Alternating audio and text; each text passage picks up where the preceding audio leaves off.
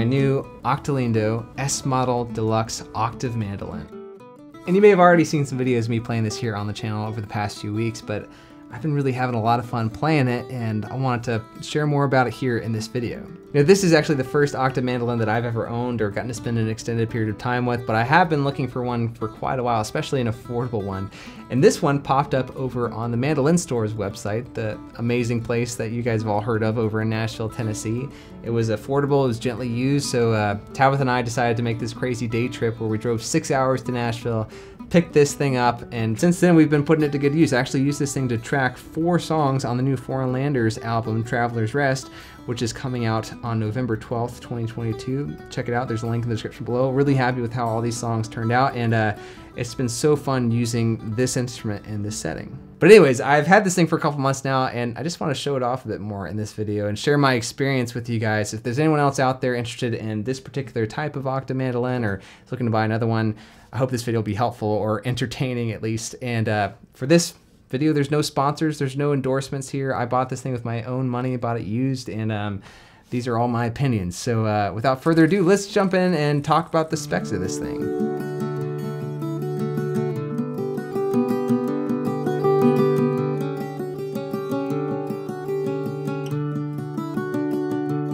Now, these Octolindos just popped on the scene earlier this year, and this one itself is only dated April 10th, 2022, so it's 6 months old as I'm making this video today, but they're made by the mother company KR Strings with luthier Kylan Reese down in Hawaii. So if you've been in the mandolin community for a while and you're familiar with octave mandolins, you probably know that there's a few different types out there, right? First, there's like the giant F model style octaves that folks like Weber mandolins have built. You may have seen Sierra Hull playing one of those, absolutely crushing Old Dangerfield. Check out that video in the cards above. And then there's also the really popular archtop guitar body styled octaves that you've also seen folks like Sarah Rose play. She's got a Fletcher Brock octave. Northfield makes those as well. And KR Strings makes an Octolindo archtop as well. It's kind of semi-archtop where it's mostly flat, but it does have a floating bridge and you know, a tailpiece down here at the end. But as you can kind of see, this is a third type here. It kind of just looks like a guitar, right? It's got a flat top, it's got a sound hole. I've heard some people affectionately refer to these as Gitzukis, as in a cross between a guitar and a bouzouki, but I think bouzouki's usually have a much longer scale length. And it's even smaller than a guitar. In fact, I've got Tabitha's O small body guitar here, made by luthier Leo Posh for comparison, and you can see, you know, just side by side, this thing's a lot smaller, both in body width and in depth, as well as scale length too. The exact measurements here are 9 3/4 inches here on the upper bout of the body. Then on the lower bout here, this is 13 3/4 inches. And then the total body length, I believe, is 17.5 inches, which as far as I can tell is a little bit smaller than the measurements of other octave builders out there like Northfield's for comparison. And I actually like this. It feels really cozy and doesn't seem like it takes away from the sound. So for the wood on this thing, we have an X-Brace Engelmann spruce top. And then on the back and then on the sides here, we have this really beautiful rosewood that, if I'm honest, was a big selling point on this thing for me. It just looks so, so nice. Another kind of shallow reason why I love this thing is this beautiful dark orange sunburst that's accented with a really nice kind of blonde maple binding here. And I don't know, I kind of think it matches this room perfect, don't you?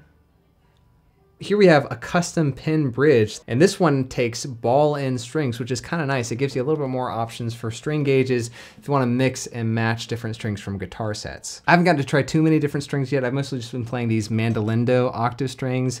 If anyone is interested, they've got them on their website, and the gauges for this set are 0.046 for the G, 0.032 for the D, 0.022 for the A, and 0.012 for the E strings. Then over here on the neck, we have a very slightly radius fretboard that's made of ebony. Got these nice bigger kind of guitar style frets, which I like on my instruments.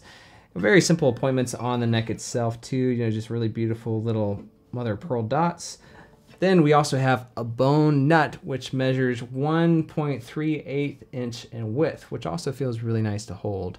The scale length itself is 21.5 inches, and that's a little bit longer than some octaves. I believe Clark octave mandolins are a bit shorter, but this is shorter than the Northfield octaves. It's a fair bit shorter than the Brock octaves and a few others out there as well. So it makes for some pretty comfortable fingerings with the left hand. I find myself not having to use my pinky on the 5th fret as much as I thought I would. And I mostly just kind of stick to my normal mandolin fingerings. Gotta love these 3 fingers. All right, and here at the end of the octave, we got the headstock, which is kind of a unique shape. It's got pretty simple appointments over here, no binding, very simple black finish, very subtle Octolindo headstock inlay here at the top, and then we got a discrete truss rod cover here at the bottom. And on this side, to be honest, I'm not a huge fan of these tuners.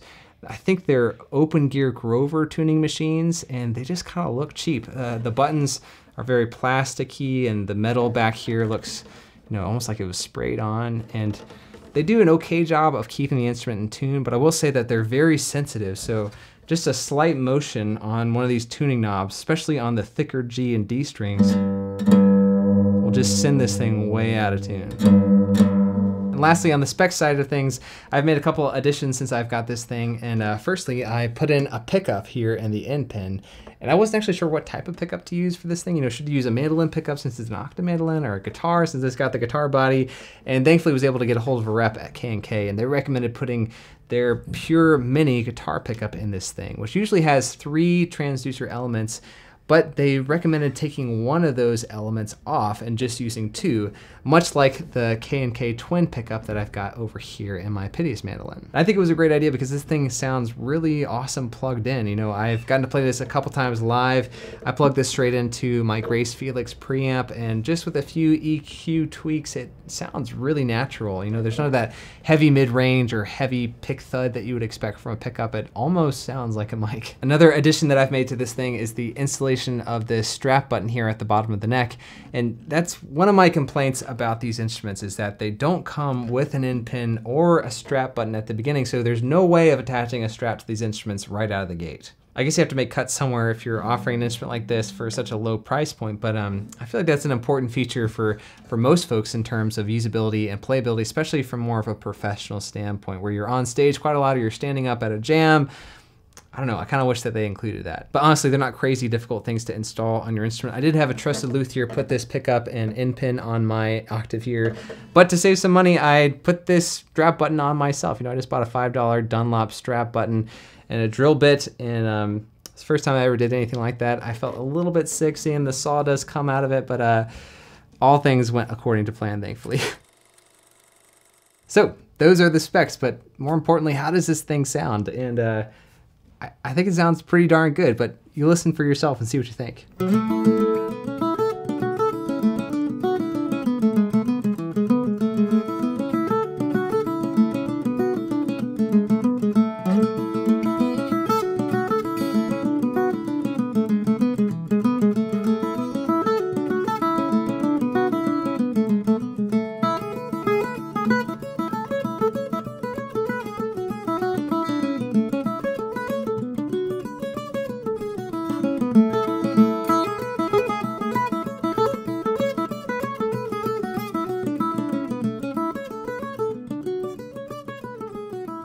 I got to compare this octave to a few other Octolindos, including the semi-arch top ones that they offer, as well as a few other octave builders, and for some reason this one really spoke to me. I don't know, I just really like the mellow, darker tone, the more sustained that you get from the flat top, and the sound hole just suits what I do with Tabitha and our Foreign Landers project really well. You can play all sorts of stuff like Irish music. I've been having a lot of fun playing some classical music on this thing, some banjo style music as well, all sorts of stuff that you can do. And I haven't gotten any setup work done on it since I've got it, but I don't know, it felt really good from the start. You know, plays really evenly up and down the neck.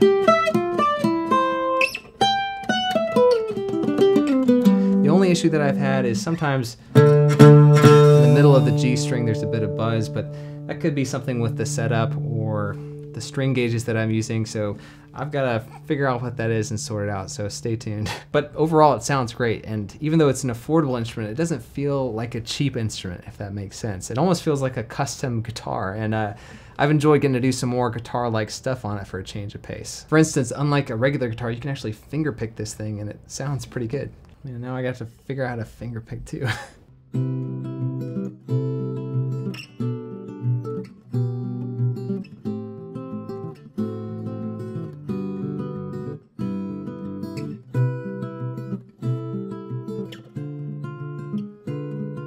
I've also been having fun with the forbidden fruit of the mandolin world, the capo, right?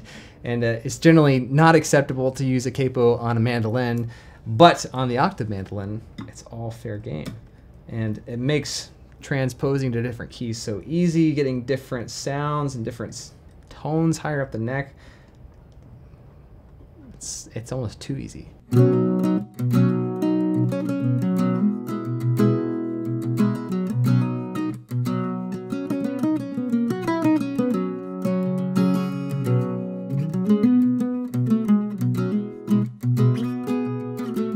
I will say that I bought the wrong capo though. I bought a guitar capo, which is much too wide for the neck on the octave mandolin. And I'd recommend getting a 5-string banjo capo, one that you can use on the 5th fret and higher. You know, that's just wide enough to work with this particular nut width. Recently, I did a weird thing with this capo for a video where I tuned down the entire instrument a half step and then capoed up to the 1st fret. So it was the same tunings, but the scale length was just a tiny bit shorter and the string tension felt a bit looser for a fun change of pace. Although I will say it was a bit confusing because the dots were 1 fret off and it was hard to play what I wanted to play, but it's a trick that a lot of tenor banjo players use, and it was fun getting to try this out on the octave as well. Another guitar thing I've done is messed around with some different tunings, and one of my favorites has been tuning the E strings down to D. So when you finally get in tune, the tuning should be G, D, A, D, which I think is a common tuning for bouzouki, so it sounds really great on Irish tunes in the key of G, the key of D, and I ended up going with this tuning for, I think, 3 of the 4 tracks on that Foreign Landers project that I mentioned.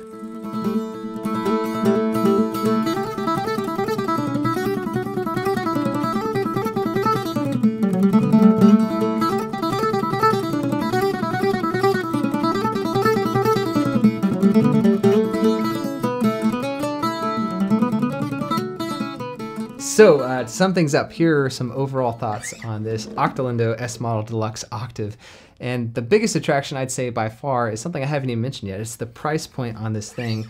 These are listed for $26.50 USD on the Octolindo website, but I got this one used for just under $2K. And the only other cheaper option in the octave mandolin market right now are some of those mass-produced octaves that you see from Eastman and Trinity. And while Octolindo is outsourcing some of the manufacturing labor overseas, you can tell that they're doing it on a much smaller scale just because of the attention to detail that you're getting in this instrument.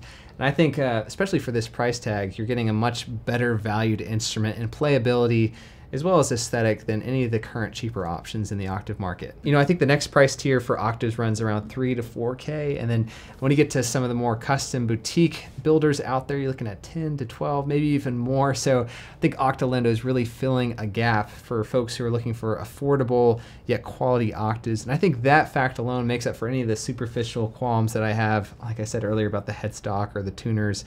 You're really getting a great bargain. And I really do like the overall aesthetic on this instrument. You know, I think the sunburst is beautiful, the wood and the binding is just lovely.